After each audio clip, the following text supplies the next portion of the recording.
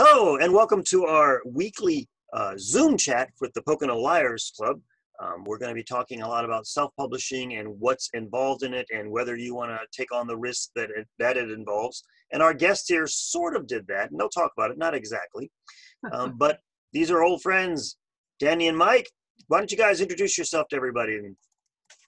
I'm Danielle Ackley-McPhail. I am an author, editor, and publisher. I'm Mike McPhail. Nowadays, I'm the co-owner of eSpec Books, but mostly I'm the graphic design arm of the company. And when Mike says that we kind of sort of do but don't do that, we've worked in publishing for collectively over 30 years. And we've done a lot of production work for small presses, and they have all unfortunately self-destructed in one manner or another over those times. And at a certain point, you can't trust bringing different opportunities to those publishers. We just went ahead and started our own press, which Mike mentioned is eSpec Books. And when the last publisher totally imploded, I had to find homes for my own books, and I had over 10 titles at that time. Trying to find new homes for 10 titles that have been out for a while isn't the easiest thing. So we already had a press in place, all the framework, we created a reprint imprint, and that's where all of those go. So yes, I am now technically self-published. Well, it's not really self-publishing. You've set up a business. You set up a publishing house. Mm-hmm. The publishing house is publishing your book. It's not like you are publishing your own book. You're going through your publishing house to get it done, correct? Correct. Yes. So let's talk about what that involves. And the reason I want to go through what you folks went through is so that people out here who think I'm going to self-publish my own book realize what really is involved, because a self-published book will be judged just the same as, you know, a big published book. You know, it's no one's going to give you a second chance just because it's when it's on the bookshelf. They're not looking at who actually published it. It's a book that's been published, and if the quality isn't in line with what the larger houses are publishing, then it will reflect poorly on you, either as an author or as a publisher, if you're going that route. Okay, so let's go ahead. Okay, let's say you are going to be you have a book, you want to publish it yourself. What's the first thing you should be doing? Homework. There's so many aspects of producing a book that we as readers don't clue into because we're so used to seeing books. And so we know what they're supposed to look like, but we don't really perceive what elements are there. Don't bounce the camera this way. Sorry. So little elements like running heads. What pages should they be on? What pages should they not be on? What are the different elements that just physically create a book? Where do they go? What do they look like? What is industry standard? The size of the type, the size of the margins. It's a lot of little details that when you get them right, nobody notices, but when you get them wrong, it's glaringly evident. So layout obviously is one thing. You don't want to just lay out your own book and mail it in because you're probably going to make it look silly. And I actually have seen some self-published books that were double spaced, you know, and justification in the center, you know. It's like, that's not what, have you ever looked at a book? So one is the layout aspect of it. Let's talk about the covers as well. How do you decide how to get the covers done?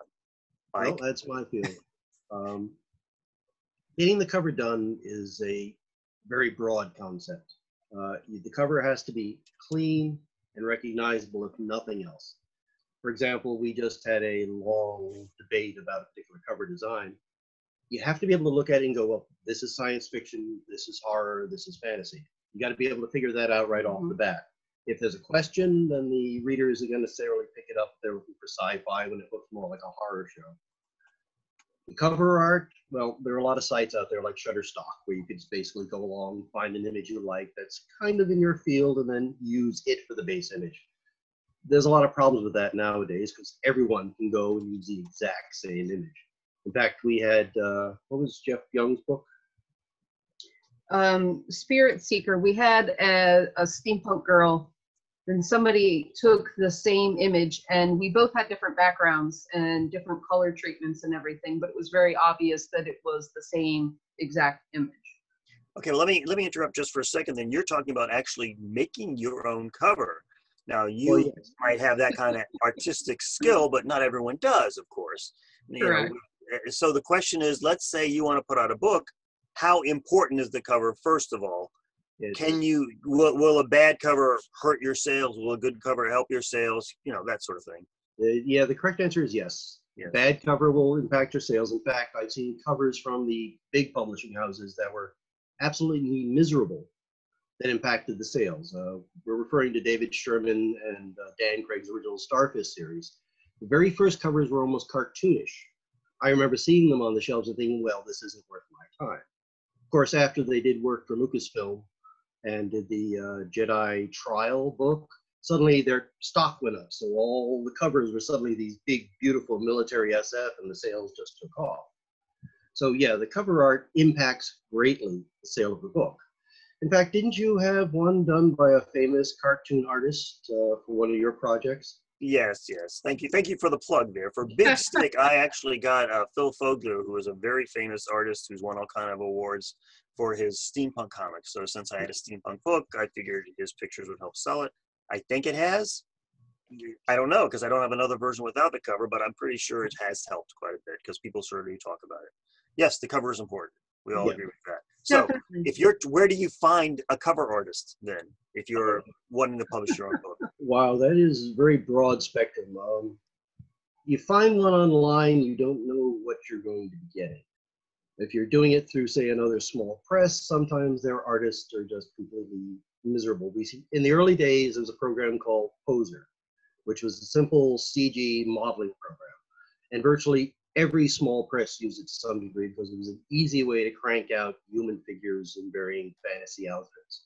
Problem is, they all looked like crappy Poser covers. Mm-hmm. So finding an artist is always tricky. When you go to a sci-fi convention, for example, that's one of the best places to meet artists. They'll generally have a booth. You can walk up and go and see what kind of work they do, ask them questions, or they're walking around with their portfolio tucked under their arm looking for someone to buy their work. So if you're writing fantasy or science fiction, the science fiction convention would be a good place to go. Art panels, the art show. Mm-hmm. Most of the artists that are in the art show that are looking for commissions will have their business card and their information there, and you can see a variety of the type of work that they produce. Another source would be go to like SFWA, Science Fiction and Fantasy Writers of America, or whatever group is in the genre that you are writing in.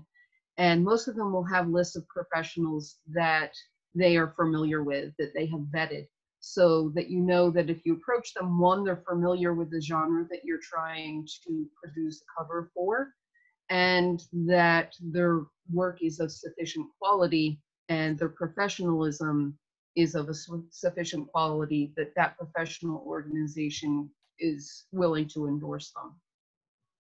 One of the I just wanted to emphasize, yes, finding, I don't want this to be too much about science fiction and fantasy because that's what we do, of course. Yeah. I want to make sure everyone understands that other groups, other subgroups have their own resources that are very similar to the ones we're talking about. Yes. Especially if you can find a cover, I think that you really like. You know, sometimes you can open up and see cover by, and then you just, contact that person online somehow. Yes, most artists these days, if not all of them, are going to have a presence online, either on an art site like DeviantArt or the various places that artists hang out online, or their own dedicated website.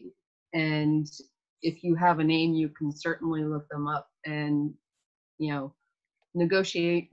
Let's go to a question someone had, going sort of back to what we were talking about with the layout. How did you learn the industry standards? How did you find that out? Where can they learn it? See, this is one of the reasons that we were comfortable becoming a press and being publishers, because I've worked in publishing for so long. I've literally done every single job there is in the publishing industry. And I worked in the printing industry, working for the big publishing houses in New York. So for 4.5 years, I basically handled all the A-list covers for most of the big presses. So I learned it through the course of my career, but there are books out there that you can get. I actually, coincidentally, just published a book called Literary Handyman Build-A-Book Workshop, and it is specifically about what elements go where in book design, not the artistic aspects of it, not how to use design programs, but what you should be including and how it should appear and some of the problems that you might encounter while doing the work yourself. And I'm sure I'm not the only person that has done something similar, but there are resources out there that you can, go and look for and read for yourself what you should be doing. And there are so many books just in the bookstore or in the library. In your own house, I am sure you have a whole selection, a whole library of books. Just start opening them up and looking at how things appear and where they appear. And not everything is going to be the perfect example, but if you're intentionally looking for these elements, you'll see what works well and what doesn't, what looks too big, what looks too small. You'll start to see the similarities so that you'll know when people are diverging from that and maybe not quite doing such a good job. Let's talk about editing in general. There's a question here about the different types of editing. What would you need to worry about before you self-publish? And a follow-up question is there software that could help in that development? So let's make sure everyone understands the different types of editing first, and whether you should actually hire someone for that sort of thing, and then where you can find them. There are several different types of editors. You have line editors, you have copy editors, you have developmental editors, you have proofreaders. I'm sure there's probably more out there, but those are the basic ones that I deal with. So a line editor goes line by line. Let's narrow it down to just the copy editor, line editor people, and the developmental editors. How important is it that a self-published author hire somebody to do those jobs for them? Or is that something you'd probably do yourself if you really tried? The ones that I would always go for, without a doubt, are a developmental editor and a copy editor. The copy editor is going to look for the technical aspects, typos, grammar, stuff like that. And the developmental editor is going to help you to polish the work itself, to make sure you don't have continuity issues, to make sure that the flow is good, that everything makes sense, that there's no holes in your plot or anything like that. The developmental editor is the jeweler polishing the stone. So is there software that you know that could help with someone who at least do the copy editing part of it, I would think? I don't know, maybe there's software nowadays for the developmental too. The most common one out there is Grammarly, and it is good, but it's not great, because mostly what it's looking for is very technical writing, and it has features that you can designate that you're writing a novel or something like that, but it still tends to not pick up on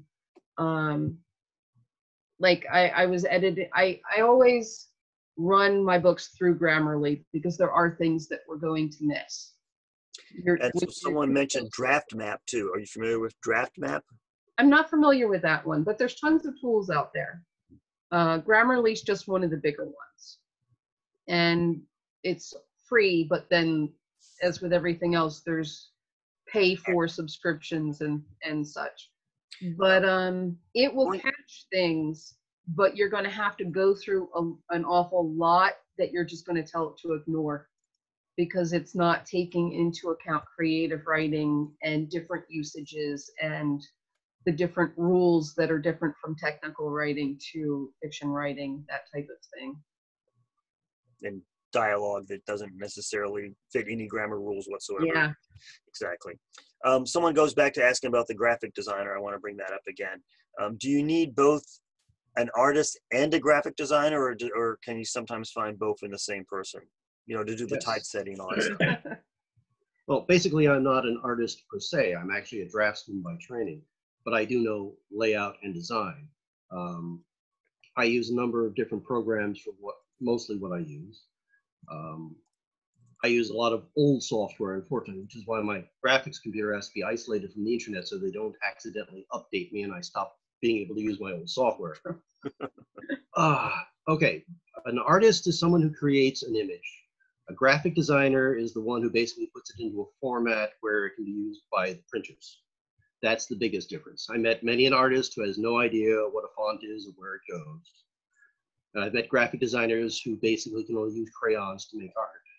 So it's really tricky, really tricky. Fortunately, I can do both. And in fact, I spend a great deal of time creating my own artwork, because if it's your artwork, you own it. No one else is going to come along and produce a book with the exact same design. Plus, you can merchandise it. For example, if you take an image off a Shutterstock and then just throw text up around the edges of it, it's still not yours. You have the image. To add to that, you can pay extra money Yes. for a commercial license so that you can merchandise. But that's something another else, thing. Yeah. I want to add here, though, it is more likely to find an artist that can do the graphic design and layout for a cover, not necessarily for the interior. I'm not saying it's not possible, but it is more likely that you could get an artist that will give you a finished cover ready to print, but you might need someone to do the text for you. Mhm. All right, well, let's move along then. Suppose you've hired someone, you spent all this money to self-publish your own book, which is something people don't realize how much is involved, because if you're going to do it right, you need to hire all these experts to make sure your book is good. Where do you go then? How should you, I mean, there are lots of different businesses out there, some of which are thrilled to take your new book, and some of which, you know, So what do you do with it? Where do you go next? the first thing is you avoid anyone that guarantees they can get your book on a bookshelf, and you avoid anyone with the term subsidy press attached to their name. There are a lot of resources out there for authors to self-publish without paying anything more than like an upload fee. So, and some of them don't even have that. So you have Kindle Direct, which used to be CreateSpace. You have Ingram Spark.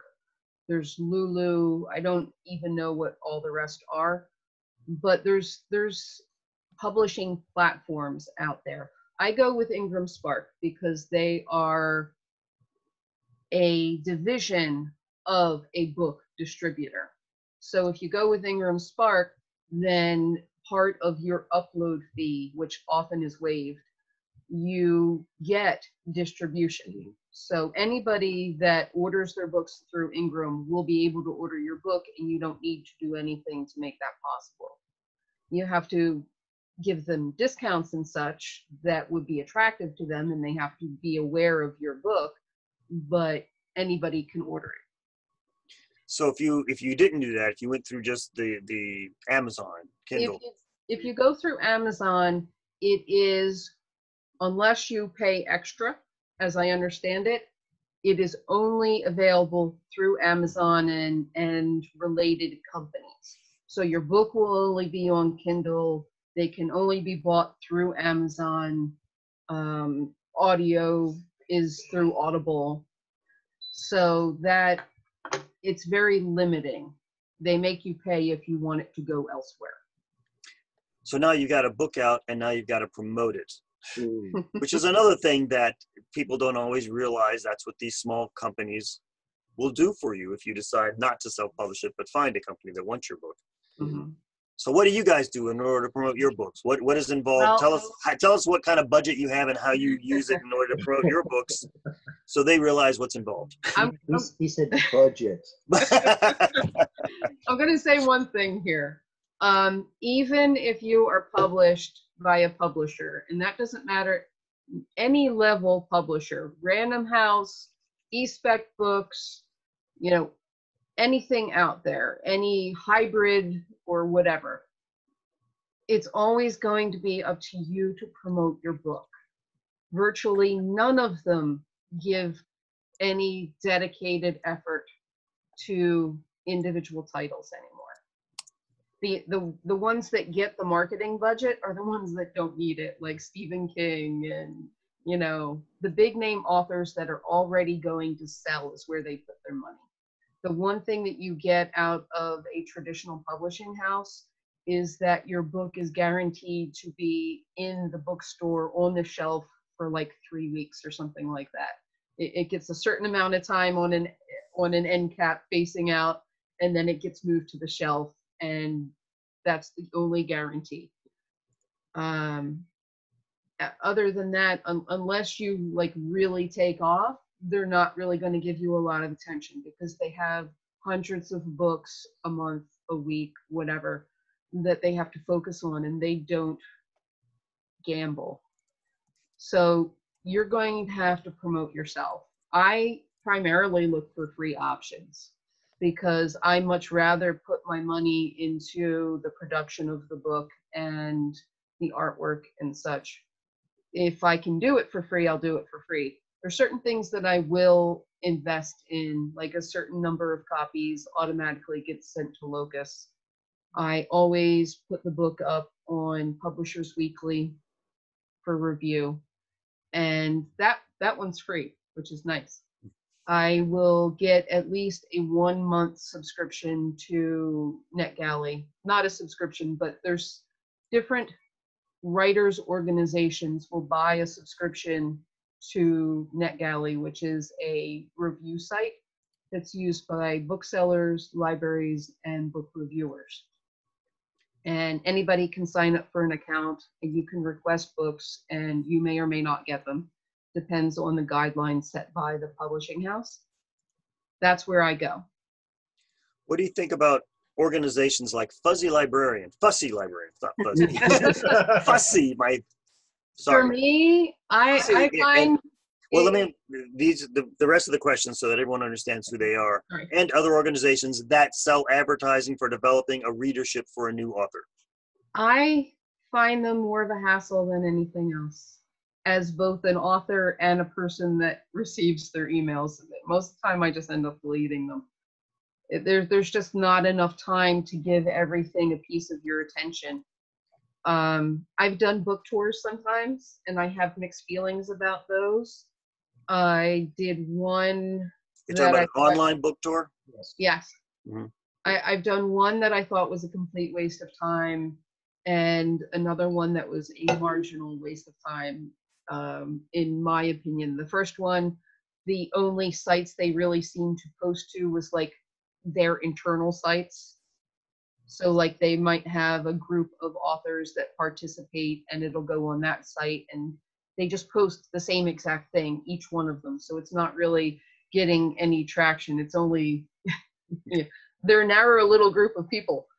And the last one did a lot of posting that they just post on Facebook and social media, but they put a lot of effort into it and were continually. Have you ever tried buying Facebook ads? I'm sorry? Have you ever used Facebook ads in any of your promotions? I don't trust Facebook. I've done boosts, which is where I tested the waters, and the results that I got back, none of them seemed organic. None of them made sense for the content that I was posting. And so I haven't really pursued the ads because I don't trust. You know, I have engaged with some of the ads as customers and been ripped off. So if I don't trust it, then, you know, from either side of the table, I kind of hesitate to proceed with it for promotional purpose. I know some people have, and I'm sure that the ads themselves aside from the boost, would probably be worthwhile. They would have some impact, just because I know I've been drawn in by the ads. So, but again, I try to go for free. Here's a new question that actually is a little bit closer to what we were just talking about, so I'll save mine for later. What about an author page? Do you think you should have a separate author page from your regular page on Facebook? I actually have several. I have one that's me as an author. I have my personal one. I have one for eSpec Books. eSpec Books has a YouTube reading series, so there's a separate page for that. We have a couple established series, like anthology series, so those have a dedicated page. Keep it to a minimum, because you'll just go crazy trying to, manage all of them. You can get help with that. You can assign people to be admins to help you out with it. I do find it useful. I just to jump in from my own personal experiences, years and years ago, 10 years ago, I started an author page. But then I really stopped promoting it because I wanted people to go on my regular page, because that's where I throw up all my personality. I use the author page just to say, oh, there's a new blog entry now. I don't really promote it.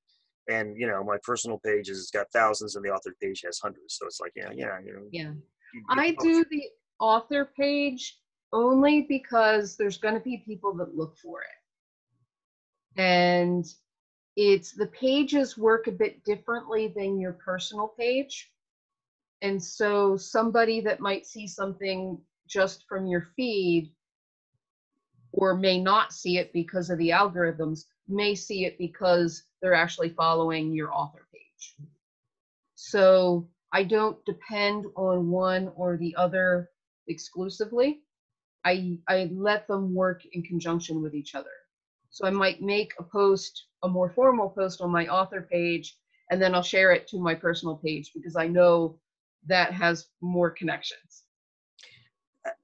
It's just a matter of your own personality as well as anything else. Mm-hmm. I felt somewhat like I didn't deserve an author page yet because I only had like 2 books out, and No.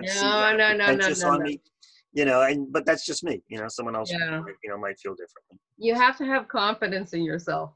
And you can doubt yourself in your head, but you know me. You think I don't have confidence? All right. Here's another question. Your book is done. How long in advance do you suggest marketing a book prior to publication? And what do you think about pre-orders and things like that? So the only time I do pre-orders is if I'm planning on submitting the book to Publishers Weekly and they actually accept it. Because with self-publishing and small press publishing that uses print-on-demand technology, once you produce a book, it's out, unless you intentionally set the date so that you're sitting on it for a while. Publishers Weekly requires that you send it to them. It's either a minimum of 3 or 4 months before release date. So I will set the release date for what it needs to be for them to consider it. If they reject it, then I just release it at the point that I find out that they rejected it. Mm-hmm. And if they don't reject it, I will leave it active. I will leave that publication date in place, but you can set an on sale date that can be in advance of that date. Mm-hmm. The publication date is what they're concerned with, because the technicality of that is bookstores and such need to have a window that they can order the book so that they have it in time for that release date. And you obviously have gotten to the point now where you don't just publish your own work. Clearly, obviously, you have many authors that you do, and you have a lot of anthologies that you edit with lots of different authors in it as well. What kind of headache does that give you, having to take care of paychecks and tax forms and all that kind of stuff goes along with running your own business, right? Well, here's the key. If you are going to work with outside authors, and we actually started out with outside authors. We were in publication for, I think, 2 or 3 years at least before we started doing our own work.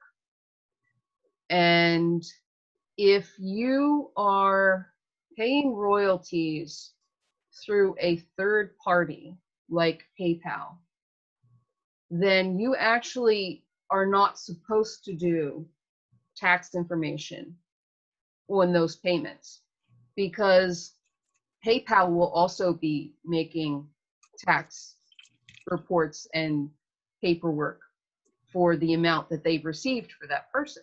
Mm-hmm. So my trick is everybody gets paid by PayPal.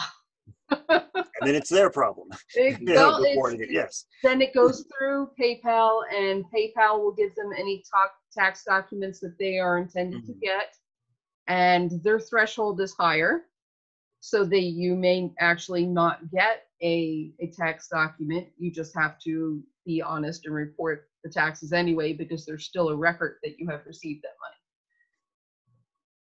I guess what I'm trying to point out is too many people. I'm kind of trying to scare people away from self-publishing unless they do it right, and that's the point. Exactly. Right? So and they don't always realize how much is involved and how much cost is involved and how much paperwork is involved and everything else that goes along with it. We registered our company, which there is a fee for that. We secured a federal tax ID number. If there are certain people that we're not allowed, that we can't pay through PayPal, because either they don't have an account or they have an agent and the payment has to go to their agent. So some things that we do have to do actual paperwork for. You not only have to understand how to construct a book and when the job is done well or not, whether you're doing the work yourself or somebody else is doing it. You have to do the marketing, and a lot of your time comes out of that. I use a lot of free options, but I'm paying for it in time. So I will use a service like Buffer to pre-schedule social media posts. And then I have organic ones as well. But the pre-scheduling helps me to do it so that I don't have to spend as much time. I'm not constantly doing it. I'm setting aside a window for it. And this is why a lot of people might do all that first stuff, like getting a good cover and getting a thing, and then stop and go, okay, now I'm just going to let Amazon handle all that crap. And there's really nothing wrong with that if you've made it look really good and met all the standards. But even doing that, if people don't know about your book, they're not going to buy it. So you have to do certain things. Like I play every single social media thing that I can, and every book related, like Goodreads, every book is on Goodreads. I make sure every listing is complete and the cover is there. And if I've done a video on YouTube, I'm posting it over on Goodreads, and I'm linking my blog to it, and anything that can post to Twitter or Facebook is doing that automatically, but it takes a lot of effort. There's a question. Someone says, what was the name of the social media service just mentioned? It sounded like Upper. Buffer. Buffer. Buffer. And there's a few things like that where you can, and they all have a free option that's limited, and then you can pay for more bandwidth and more posts. What do you think of hybrid publishers? Define hybrid. Good question. Sue, what do you mean by hybrid publishers? Do you mean like publishers who will charge you to print your book for you as well as other ways? Anyway, we'll wait for Sue to respond to that, because I wasn't quite sure what she was asking either, but that's okay. I've heard of hybrid authors, but not hybrid publishers. My one tried and true is the author should never pay for anything if somebody else is doing, if you have a contract with someone to produce your book, you shouldn't be paying for any aspect of that. Right. If they're not willing to risk the investment in you, they need to put something in as well. You're putting in the book and all the hours you spent writing that book, they need to invest something as well. And if they're not willing to invest in you, then obviously they're probably looking to make the money off of you instead. Yeah, and it goes even beyond that, because any business that makes its money off of the authors is more concerned with quantity than it is quality. They don't need a reputation. They know that there are thousands and thousands of hopeful authors out there that just want a book with their name on it in their hands. And they want the dream of being a big author and it just happening. And so they will, you know, make everything sound good and they will give you all of these options.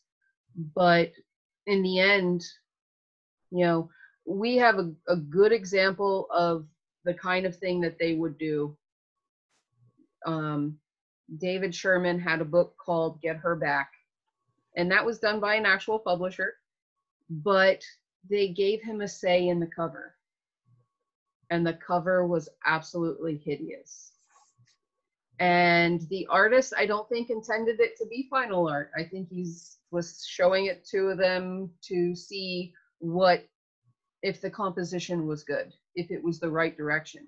And they said, that's great. So he said, great, pay me. Oh boy. And subsidy presses, which I'm guessing is what the hybrid presses are that we're referenced to, that's the way they are. Well, If you don't know better what it should look like, then they're not gonna say, you know, it needs work. Now, Sue says she's talking about publishers who actually have a staff that works on a percentage of your royalties. They'll provide everything, but eventually they get a percentage. So you might not get as much royalty per book because it's going into the production of it. Well, here's the thing. That's basically how all publishers work. I wouldn't necessarily call that a hybrid publisher. It may be their business model that the production staff doesn't get paid in advance, which I would always make me question. But when a publisher produces a book, the royalties are generally always minus the production costs. So basically that's just how it works. And they shouldn't be reducing your royalty rate. There's a industry standard for royalties, and there's variation in one direction or another depending on the publisher and the visibility of the author, how much they want the book. But you know, they shouldn't say that you're going to get half of what you would get at a normal publisher because we have to pay the people and that's how we're paying them. So your point being that every good publisher is going to be doing that anyway, because that's how they assure that it's a good book. So if they're asking you to take less of a royalty so that they can pay their people, is that fair or not? Is that what you're saying? Yeah, because the money the publisher is making on your book is their production budget to operate as a company. So, you know. I've always said to writers who want to self-publish that they should first send their books out to the small publishing houses, because there's lots of them out there. You got to find the right one, of course, who publishes your kind of, yeah. But if you can send it to all the ones who have a possibility, one of them's probably going to take it, because it's not a huge risk nowadays for a small publishing house like it would be for a big publishing house to take something like that. And if none of them take it, then you probably should not be self-publishing it because none of them thought it was good enough.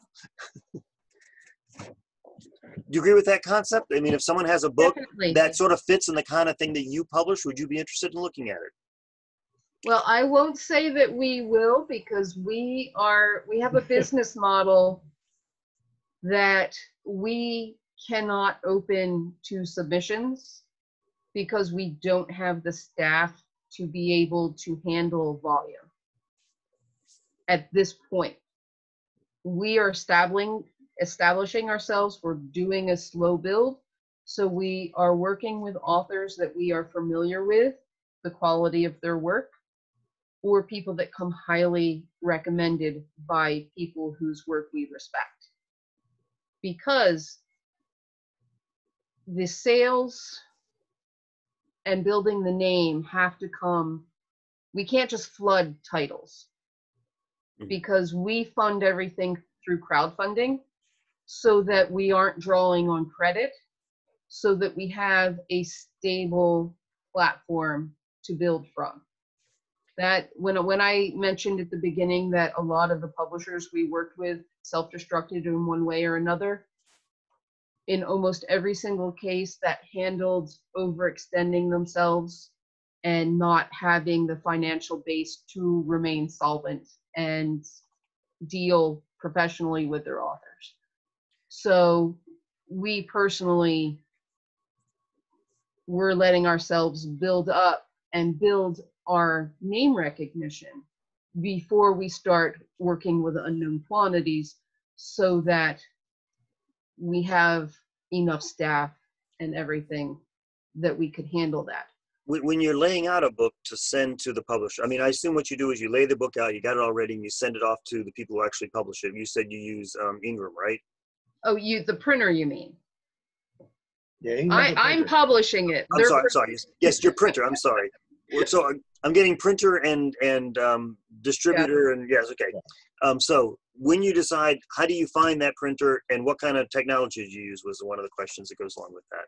Okay, so we use Quark Express just because that's what we have experience in, and the other industry standard is InDesign. Those are both expensive programs. I don't know what other more reasonable or open source programs are out there, but I'm sure there are.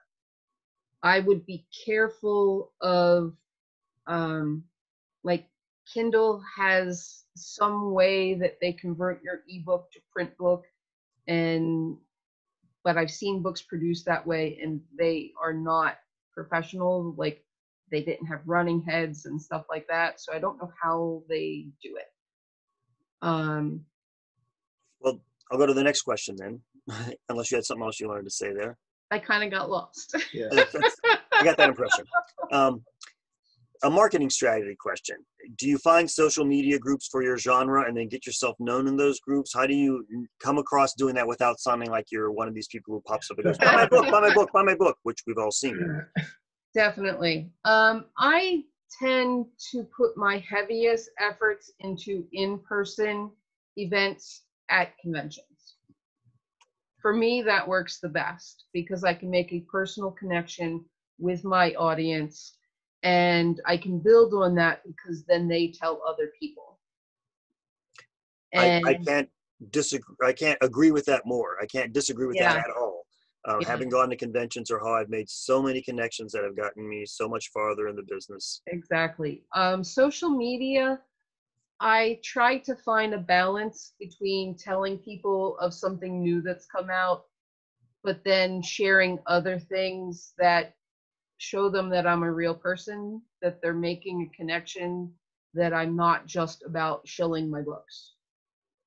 It can be difficult. It really can. But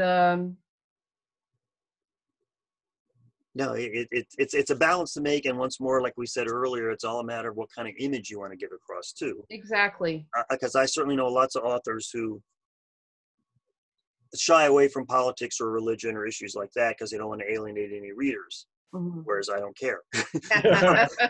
Actually, sometimes I think I've gotten more readers because I talk about those things. But you have to decide, what your image is as much as anything else. I try to provide content that will interest people in what I am doing. So like the eSpec Books author reading series. Those are excerpts that we post online, and we provide a link where people can go buy the book, but the post itself isn't about that. It's just about spreading the word. And we do blog posts that are interviews with the authors and stuff like that, and share those to social media. So people become familiar with who we are as authors and publishers, and they may be familiar with the book titles and get interested in that. I do promote for social media when I do a crowdfunding campaign. I try not to do that too much. it's difficult, but Now, let's talk a little about the crowdfunding, because I'm sure not everyone understands what we're talking about here. Do you do that for anthologies as well as for standard novels as well? And how successful have those been? Have you ever not been able to raise enough money?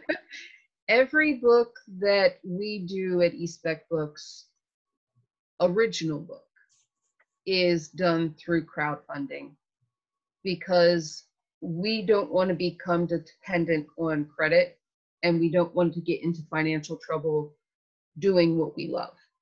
So we will crowdfund, and we've built a presence. So I think we've done about 22 successful campaigns at this point. Our list is up to about 55 titles, and I would say at the very least 40 of those were funded through crowdfunding. And what platform do you use for your, is it always Kickstarter, or have you done other ones as well? primarily I've used Kickstarter, but I have used Indiegogo for select projects. And that's just a matter of there's more people on Kickstarter. I know that it's having problems right now, but there's still a lot more activity. Mhm. And we've been doing so many there that we've built a following, and we've built a reputation.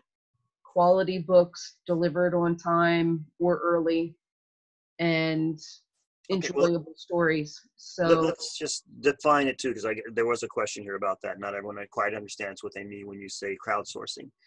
We're talking about raising money for the book before the book is even published. And if you don't raise enough money through these various various internet pages, then the book just doesn't get published. mhm. One of the advantages of that, and you guys can tell me if I'm wrong in this matter, as far as I can see, is there's no commitments in a sense. You know, if you say, oh, I'll buy that book, and you put your $20 down, and somehow we don't raise enough and the book doesn't come out, it's not like your $20 gets subtracted. Is that correct? They don't collect the money unless the campaign funds Mhm. or Kickstarter. Indiegogo, they collect the money, you don't have to collect the entire goal on Indiegogo. Kickstarter, you do. Okay. And you can make more than the goal.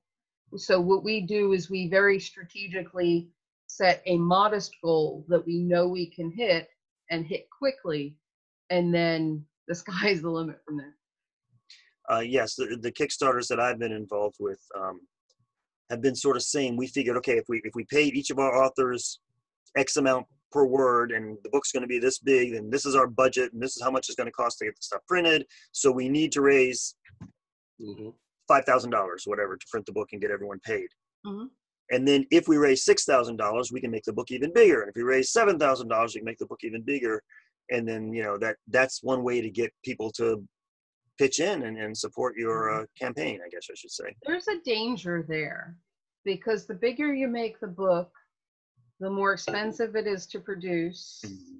The higher you have to make the price, the less willing people are to buy it in after campaign. So we keep a modest size book, try to keep the authors down. We work on increasing the perceived value. So our campaigns always have a lot of bonus content that the backers will receive. And we build a relationship with them, so they become like a little eSpec family. We have a lot of people that come back from campaign to campaign and will support us. And if, like, our most recent campaign was for 2 science fiction novels, in the end we ended up funding 5 books, and we had unlocked every single stretch goal except for the last one, which was hardcover omnibus editions. And in the last 2 days, we raised $2,400 to make that happen. That must have felt great. A couple more quick questions before we run out of time, and see if anyone has any. Sorry, if you have a good story, I'll stop for a good story anytime. Ask questions. Ask questions. Okay. How do you pick the right keywords for your book to reach readers? I assume, Sahara, you mean like on Amazon when you're putting your book up, and or just, I guess, any search engine would want. Go ahead. I never quite got the grasp of the search engine optimization. So I just pick things that are relevant to the book, things that I know that are popular.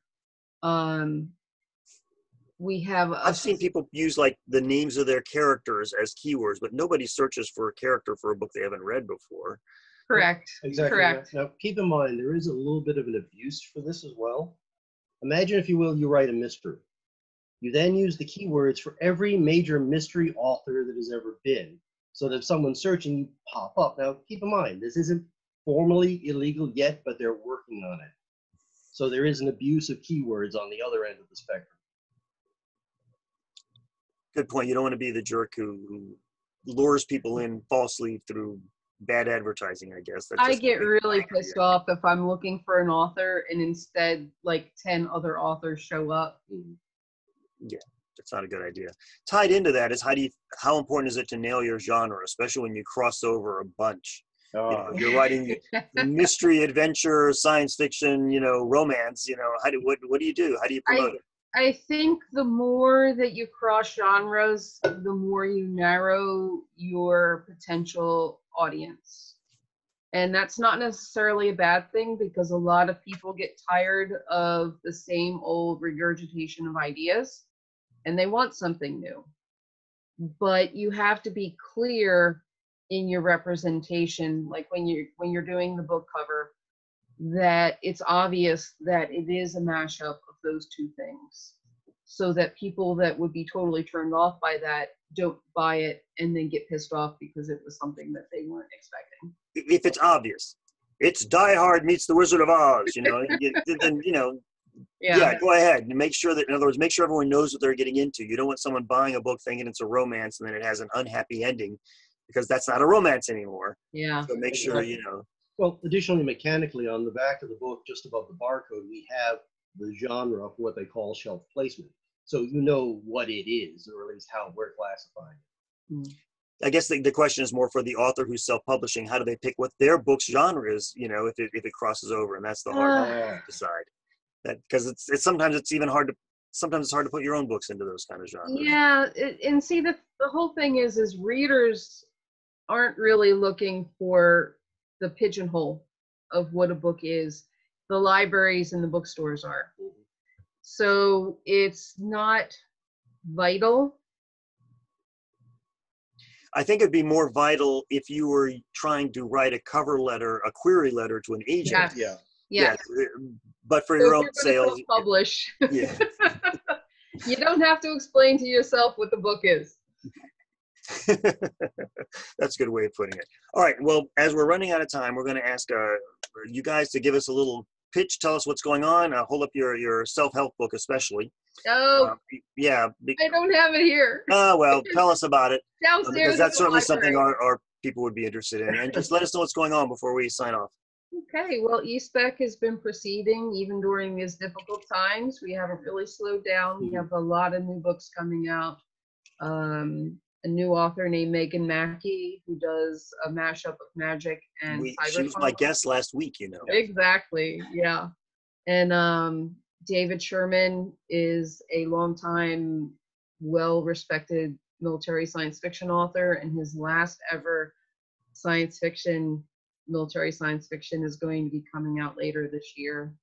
I did, for those that weren't necessarily here at the beginning, I just released a Build a Book workshop, which goes over the nuts and bolts of actually constructing a book, what goes where, what the dimensions typically are in the industry, and shares a bit more than that too. It gives you some insight into publishing and book design. Can you type that address, the link over there in the chat area for us? And that way what I will do is I'm going to type for the eSpec book website, the Square store, and all of the books that I've mentioned are readily viewed there. Excellent. Without Mike, do you have anything you want to add to that? Anything you want to add? Every book she described, I have to do cover work and test work for. I have 7 projects that all suddenly backed up to the last 5 days of this month.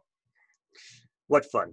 Yeah. All right. Well, we appreciate you being here with us and answering our questions, folks. It's great to see you again. And some of you who've been around long enough remember these guys from our very, very, very first conference years ago now, it I seems. still have the mugs. And if we didn't address your question, you can just look us up on Facebook and, you know, let us know what you wanted to know that we didn't cover. Because there's a lot for this topic. There was a lot of things that we had to gloss over or didn't even get to hit.